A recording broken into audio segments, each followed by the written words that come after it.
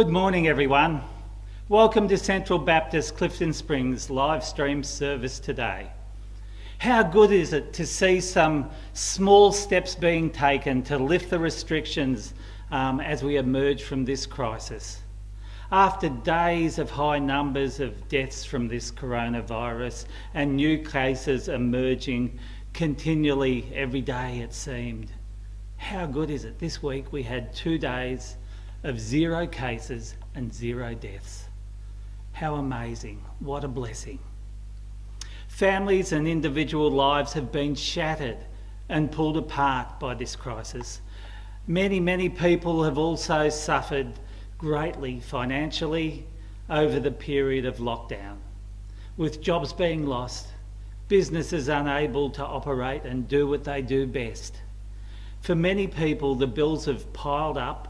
Anxiety and financial stresses are beginning to surface, along with the upsurge in mental health issues.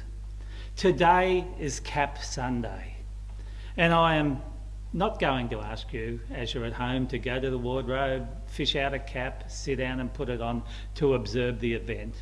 No, CAP is an acronym, and it stands for Christians Against Poverty. It's a mission to all of our community. It's a mission to all of Australia, and it's a mission to overseas communities also. It's a mission that our church supports every single month, and we're involved with it in various ways. Today's focus is on poverty, need, and our response. Let me open in prayer. Loving Heavenly Father, be with us as we worship you today. May we hear from you by your Spirit as we sing, as we consider your word, as we pray, as we hear your word preached and see the possibilities of hope rising in people's lives where no hope seemed to exist before. Father, be with us, and may our worship be pleasing to you this morning. Amen. Tim Hanna, the former CEO of Compassion Australia, and I know that many of the people in our church have sponsored kids through the organisation of Compassion.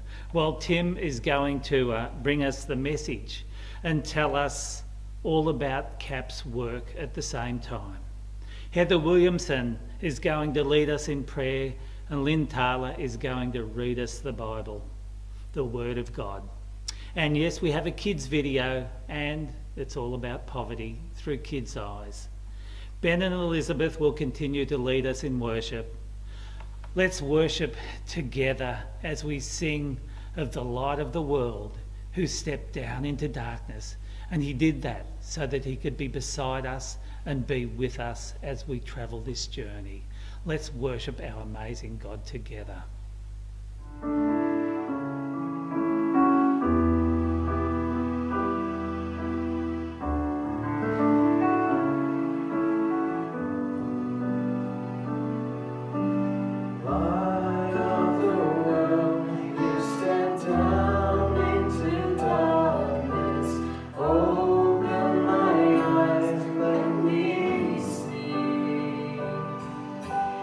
Beauty that made this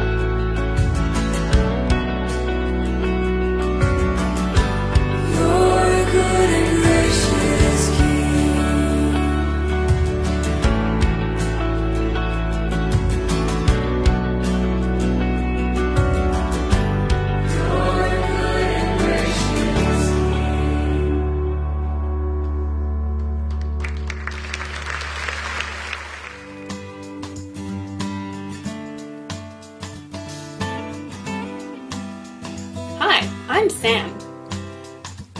Do you know much about poverty? Neither did I, until yesterday at school. Hey Millie, what have you got for lunch today? I have the best lunch. Mum got me my favourite muesli bar, Lamingtons, an awesome sandwich and popper. Cool, I have an apple. That one? But it's all bruised and gross. Yeah, oh well. Hey, do you want to go to the board games room today? My feet are a bit too sore for playing soccer. What's wrong with your feet? These shoes are hurting, they're too small. Just get your mum to get you new ones. Do you know how much they cost? They're pretty expensive, you know. Mum said I could get my cousin's old ones soon.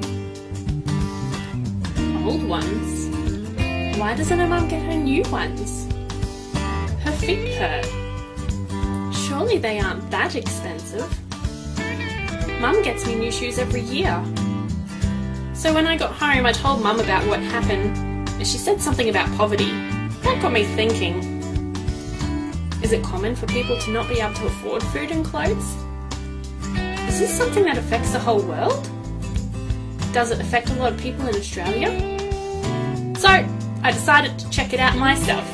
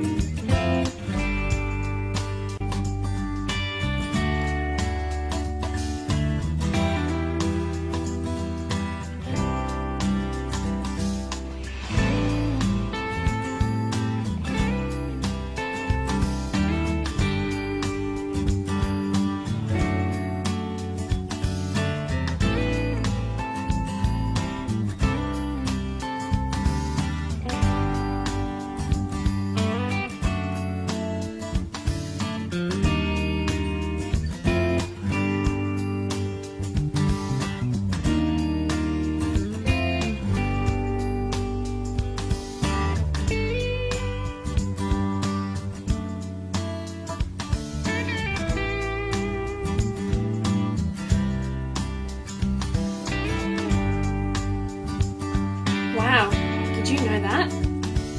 People all around the world experience poverty in different ways, even here in Australia. I feel like my friends and I can help.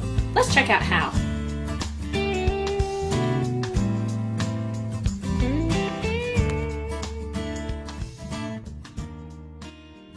Good morning, everyone. Before we pray this morning, I want to read to you from Psalm 100, verses 4 to 5. Enter his gates with thanksgiving and his courts with praise. Give thanks to him and praise his name. For the Lord is good and his love endures forever. His faithfulness continues through all generations. And as we come to him this morning, we do want to enter his gates with thanksgiving and his courts with praise. Loving God, we come before you this morning with hearts full of thanks and praise. Your love and grace shown to us are more than we can imagine and more than we deserve. We thank you for your love and compassion, mercy and grace, and your faithfulness and goodness to us, your children. We thank you for our salvation and for Jesus, your Son, who came to this earth to die in our place for our sins and the sins of the world. We praise you that he was obedient to your will and walked the road to the cross for the redemption of the world. We humbly thank you for the gift of our salvation and the gift of forgiveness and, of course, the gift of eternal life, which brings us hope. You are our Heavenly Father, and you provide and bless us every day. For this we are very thankful. May we always have grateful and humble hearts which reflect your love in our lives. Father God, we come before you and pray for your church in the world, our country, our state and local community during difficult times. We are so grateful to still have been able to worship together through the means of technology and live streaming, but look forward to the time when we can fellowship together again on a regular basis. We pray for all those who do not have any access to church services at this time, remembering the elderly in their homes and those in aged care facilities. Please, Lord, draw near to these people and give them a real sense of your presence and peace. We bring before you all those in our local community who are struggling at the moment. You know their needs. Please draw them to yourself and help them to look to you for their strength and support. Help us to share your love and care to those around us. We also pray for those who have mental health issues at the moment. Give them a special measure of your peace. Help us to be your hands and feet in such a broken world. We also pray for the school children who have returned to school after such a long break. Please, Lord, help them to catch up with their studies, especially those in Year 12 and facing final exams. This is a particularly hard time for these children, and we pray that you will be with them and bring a positive result out of this year for them. We pray now for our church family. Firstly, we bring before you Andrew, the elders, and all those involved in the day-to-day running of the church, and those involved in the live stream services. We thank you for all those involved in any type of church leadership and ask that your blessing be upon all who attend Central Baptist. We now bring before you all who are unwell in our fellowship. We pray for Melinda and say thank you for answered prayer with her recent surgery and the fact that she is now at home. We pray for your healing hand to be upon her and that you will bring her to complete health. We also pray that her pain will be controlled and she will be able to feel more comfortable very soon and return to a normal life as soon as possible. Please be with Dave, the children and extended family. We pray for Lorraine and her ongoing treatment. We ask for complete healing for her and that your healing hand may be upon her also. We pray for Carol's son, who is experiencing back problems at this time. Be with him as he awaits another surgery. We remember Doug and Pam this morning. Be with them both. We pray that they may have a real sense of your peace and comfort in their lives. We pray for good kidney function for Doug and strength for Pam. We also bring before you Steve and Glenda and ask that you also give them a sense of your peace and comfort, strength for Glenda and an extra measure of comfort and peace for Steve. Lord, we pray for any others in our fellowship who are unwell at this moment. You know their needs. Be with each one of them, I pray. And just before we end this prayer time, I want to read to you this prayer. Teach us, O Lord, to serve you as you deserve, to give and not to count the cost, to fight and not to heed the wounds, to toil and not to seek for rest, to labour and not for ask for any reward, except our knowing that we do your will through Jesus Christ our Lord. We thank you this morning, Heavenly Father, that we can bring our prayers and requests to you, knowing that you hear each one and answer according to your will. And we pray all these things in the precious name of Jesus, our Lord and Saviour. Amen. The reading for today is Matthew 25, verses 34 to 40. Then the king will say to those on his right, "Come, you have been blessed by my Father. Take your inheritance, the kingdom prepared for you since the creation of the world. For I was hungry, and you gave me something to eat. I was thirsty, and you gave me something to drink. I was a stranger, and you invited me in. I needed clothes, and you clothed me. I was sick, and you looked after me. I was in prison, and you came to visit me." Then the righteous will answer him, "Lord, when did we see you hungry and feed you, or thirsty and give you something to drink? When did we see you a stranger and invite you in, or needing clothes and clothe you? When did we see you sick or in prison or go to visit you?" The king will reply, "Truly I tell you, whatever you did for one of the least of these brothers and sisters of mine, you did for me." Hello and welcome to CAP Sunday. Thank you so much as a church for partnering with CAP to find out more about poverty in Australia. It is my great honour and privilege to welcome Tim Hanna, the former CEO of Compassion, who's going to share with us today about poverty and the church's response. So here he is. Hi, my name is Tim Hanna, and I have the great joy and privilege and responsibility of speaking on behalf of CAP, Christians Against Poverty, who are an organisation doing a great job working in Australia, working with those under the blight of poverty, impacting and making a difference in their lives. So it's a great joy to be here to share that with you today. You know, poverty is a horrible thing, and I will talk a bit more about that in a moment. But let me first take you back to the first century. Poverty is not just a modern day phenomenon, it's always been there for thousands of years. Let me take you back to the first century, to a little place called Nazareth.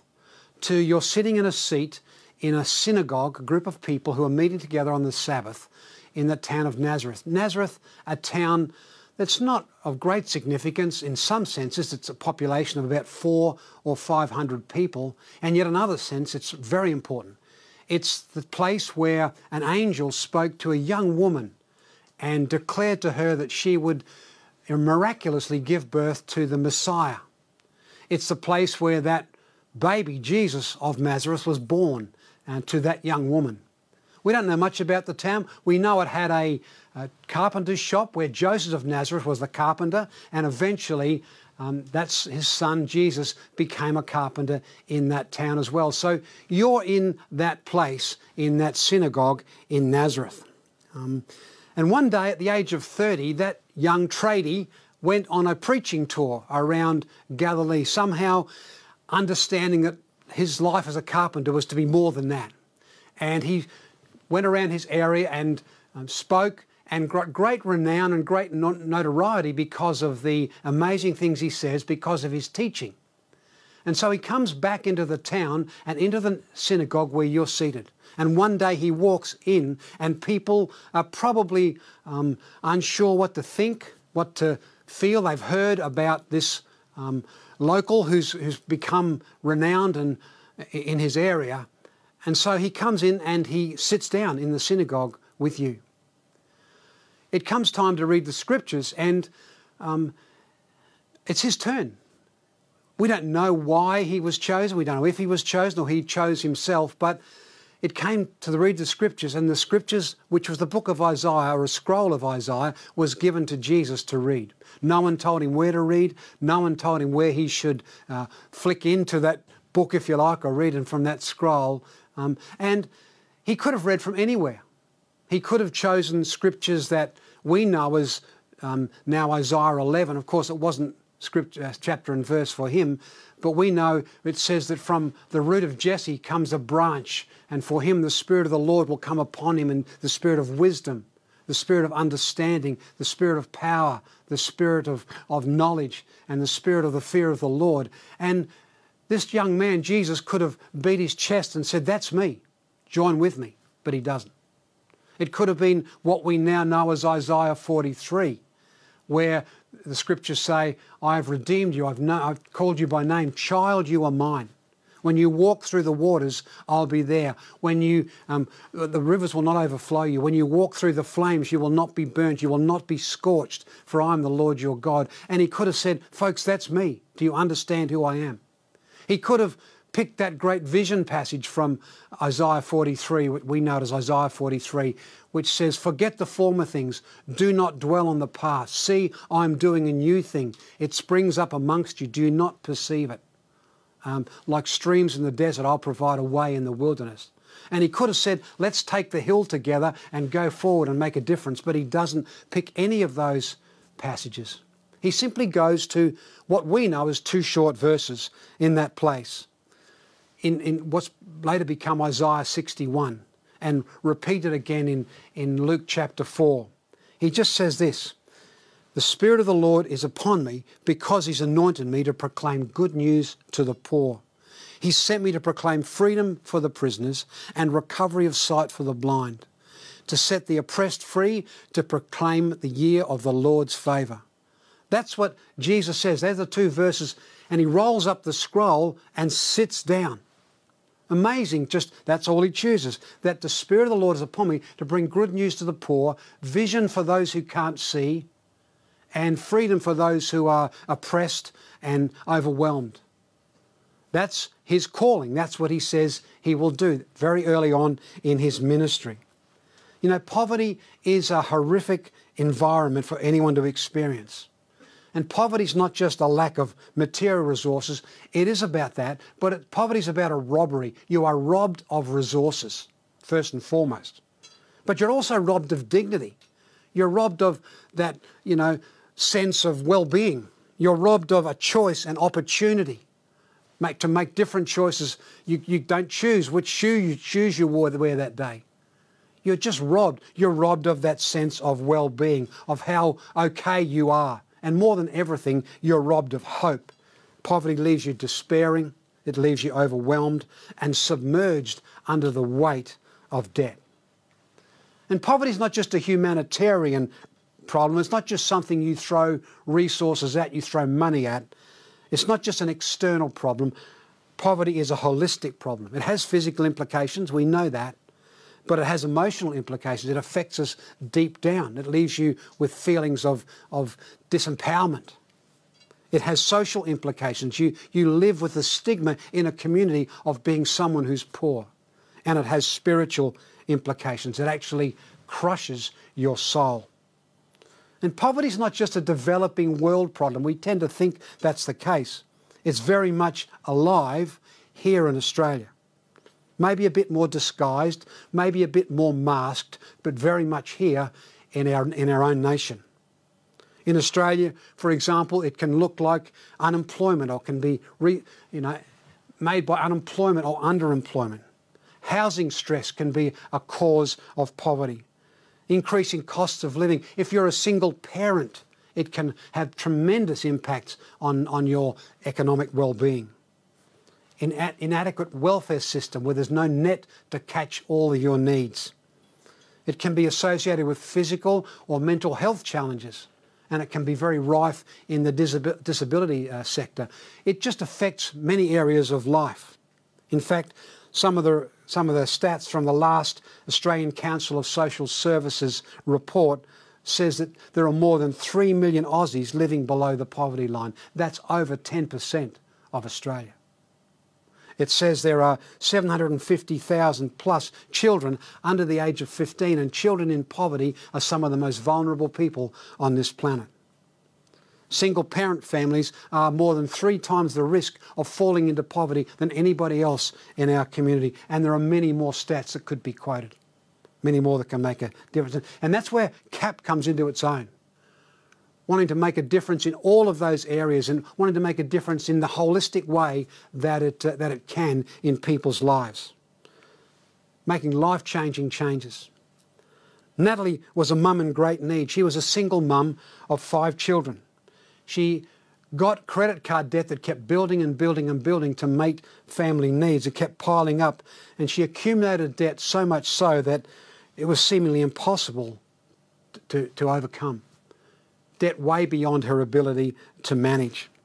And she sought help through a local CAP centre.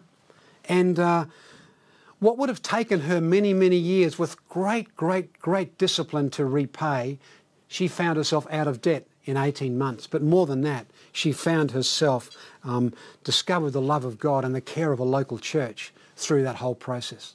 Take a look at Natalie's story.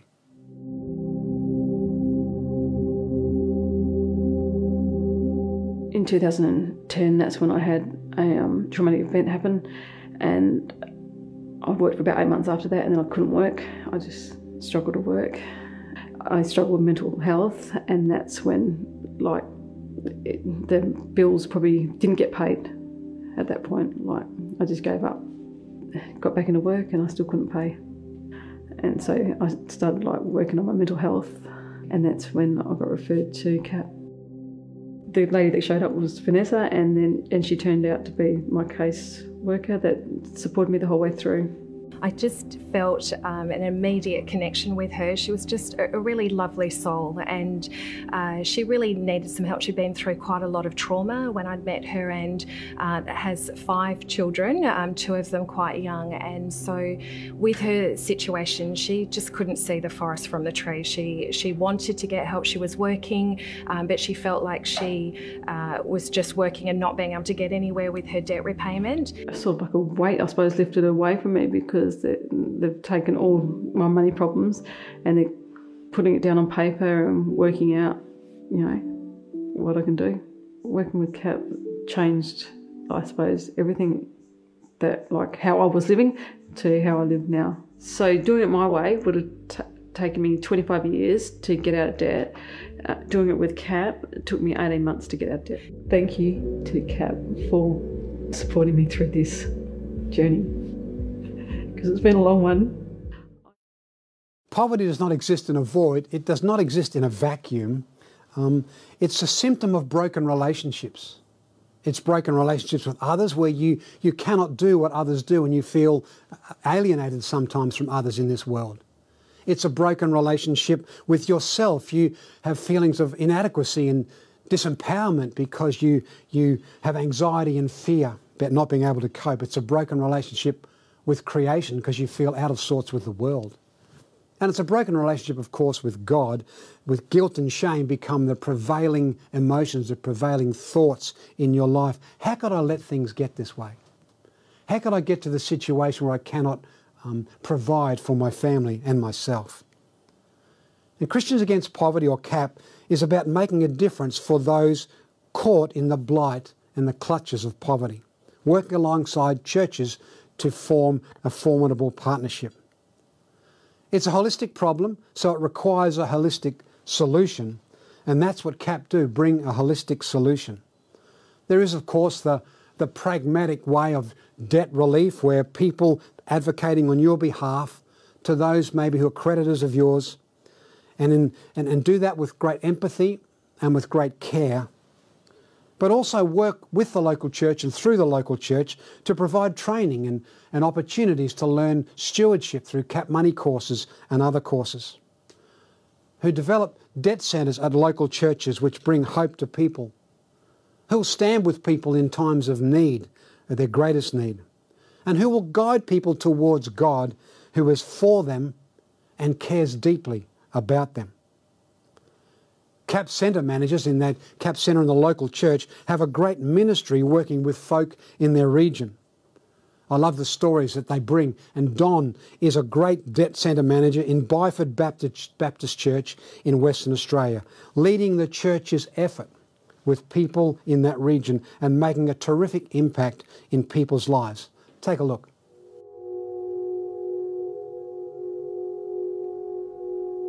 The biggest love in my life actually is people. I love dealing with people. Well, in the shop here, Anna and I have met so many people who were struggling in all areas of life, including financially. As to really helping people out of those situations, we felt very inadequate. But then a friend of ours came over from the UK and told us about this organisation called Christians Against Poverty, and we're thinking, wow, that could really work. It's a way of connecting with people, it's a way of helping people, and it's a way of them finding out about Jesus. His family walked in who we'd never seen before, and that was Brad and Mel and their lovely children. Brad came up to us, obviously very nervous, and explained that he was going to prison in a few weeks' time because he pleaded guilty to charges that had mandatory sentencing. Yeah, when he was due for his last parole interview, his parole officer and him come outside and waved for me to come inside. Said he has a pretty dark history. But she said he has been the best parolee we have ever had. I'll tell you now, if it wasn't for Byford Baptist Church, I'd be still on the street doing the wrong thing, doing drugs, I can tell you that. Yeah. We're working with CAP to pay our debt back. Sometimes you're a bit, oh, should I tell them my full story or should I, you know what I mean? But they make you feel comfortable where you can, so.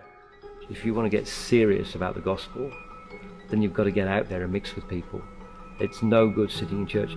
All the programs in the world all the fancy stuff in the world and you open the doors and say everybody welcome, it ain't going to work. What works is getting out there in the community, mixing with people, rubbing shoulders with them, serving them. Don't think about it for too long, just do it. We were in dire circumstances, but there are people who are in much worse need than us. CAP has done great things for us. I love stories of impact and transformation. I love stories where people's lives are turned around and are given hope and opportunity going forward. I want you to imagine the local church at the forefront with the gospel, including good news for the poor, forging deep relationships with people in the community. Imagine a movement of churches in Australia spreading the holistic message of hope that exists in Jesus and disseminated by the church. Imagine Australia having a network of grassroots churches bringing freedom to their communities. And just dare to imagine a world where justice, generosity and wise stewardship abound and people are restored to right relationships with God, His creation, with others and themselves. You can help towards the trajectory of that world. Let me take you back again to that seat in the synagogue that I asked you to imagine at the beginning of this time. Jesus read those 2 verses. He read, and then he closed the scroll up and sat down. And I don't know whether people might have been disappointed with this now well-known local who comes in and simply reads only 2 verses. Perhaps they were expecting him to read more. Perhaps they wanted him to say more. But he sits down and perhaps even discerning that there's a little bit of murmuring around the room, says something more. He says, the scriptures say, the eyes of everyone in the synagogue were fastened on him. He began by saying to them, today this scripture is fulfilled in your hearing. Say it again, today this scripture is fulfilled in your hearing. In other words, that's what I'm about. That's what I've come to do. This is what the Jesus of Nazareth who you know is now here to fulfill. And if you want to follow me, by implication, if you follow me then or now, that is what you're about also. You're about bringing good news to the poor. You're about bringing recovery of sight to the blind. You're about bringing freedom to the oppressed. That is what you're for too. And that requires action, not just discussion or debate. It requires action. I've had the joy of witnessing transformed lives in many places around the world. People's lives transformed by hope and opportunity. I've witnessed for myself when dignity has returned. I've seen people's opportunities being taken and fulfilled. I've seen hope restored and dreams developed. And it's a wonderful thing to see that happen, the outworking of the gospel in people's lives. When lives get turned around, when families look up now and communities are forged and formed. So I want to urge you to make a difference. You can do that in lots of ways. You can give, you can pray, you can encourage people and do yourself stewardship courses like the CAP Money course. Maybe you can even develop a CAP centre in your local church. You can see lives transformed. But let me give you some very pragmatic action steps that you can take today. At the end of this time when I speak, you'll see some opportunities on the screen. Get your phone out and type in unpackpoverty.org, or you can scan the QR code that exists on the screen. Enter your details, click submit, and you will receive a whole bunch of resources that tell you a little bit more about poverty, what it means, how you can help in more detail, and how you can make a difference. You know, it's true to say that nobody can do everything, but everybody can do something. You can do something today to make a difference in the lives of people caught in the clutches of poverty. So take that step, take maybe more than one step, and make a difference. You'll be actively living out the gospel as you do. Blessings to you. Thank you, Tim. And thank you to you as a church for being part of CAP Sunday. As Tim said, today everyone can do something. There are people waking up today in the middle of these very difficult circumstances without hope, and you can bring hope to them. You can be part of the solution. I would love for you to go and visit unpackpoverty.org and complete your details. You will be becoming part of the solution. And maybe today you could consider giving a regular gift to Christians Against Poverty and becoming a life changer. Life changers make a huge difference in the individual lives of people all across this nation. It doesn't matter on the amount, but if you could give a small amount, it would make a huge difference. Thank you from me, and thank you for being part of the solution.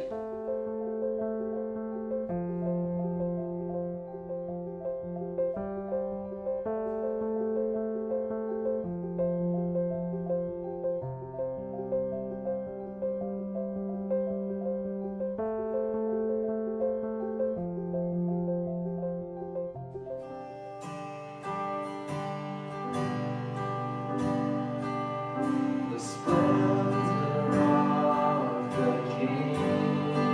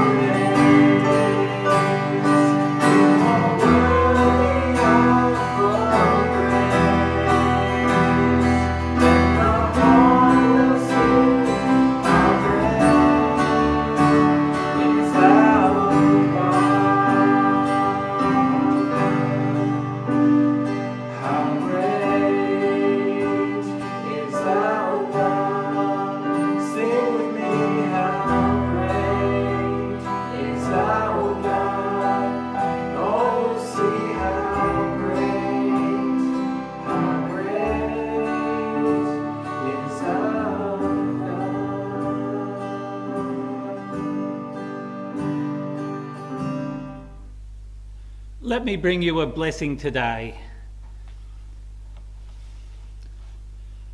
Lord, may you bless us and keep us. Give us all we need to be your people in your world. May we be a blessing to those who need your help. Lord, show us how to be your face shining into the darkness and to be gracious. As you turn your face towards us, bring us peace. May we be messengers of your peace to a world who knows no peace. I pray this in Jesus' name. Amen. Go well. Go in his name.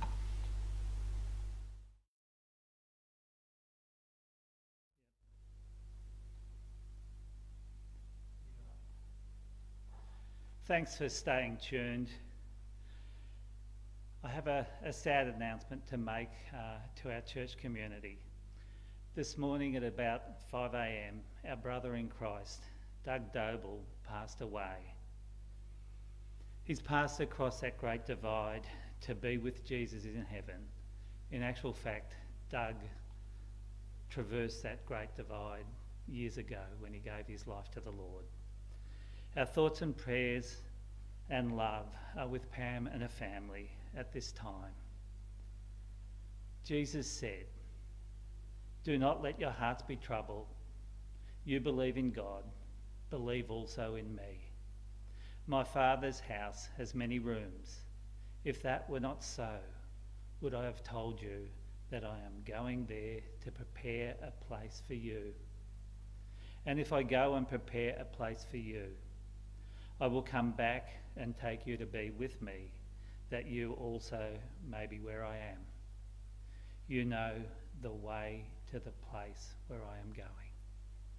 Doug faithfully followed that way, and he is celebrating, and he is okay right now. Please join me as we pray for Pam and her family. Loving Father, thank you for being a God who comes for us and seeks to save us. Thanks, Lord, for saving Doug. Lord, we ask that you be with Pam and her family in great measure. Through your Holy Spirit, may you move very close to them in a very special way. Help them in their grief, Lord.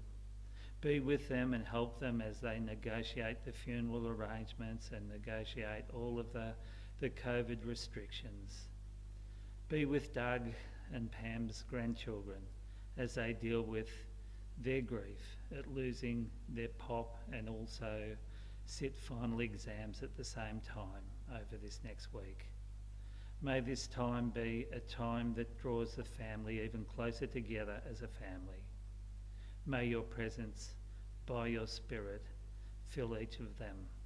May you draw them to you. May you give them peace. Pour out your comfort. May they know your awesome care at this time. I pray this in Jesus' precious name. Amen. Thank you. Go well.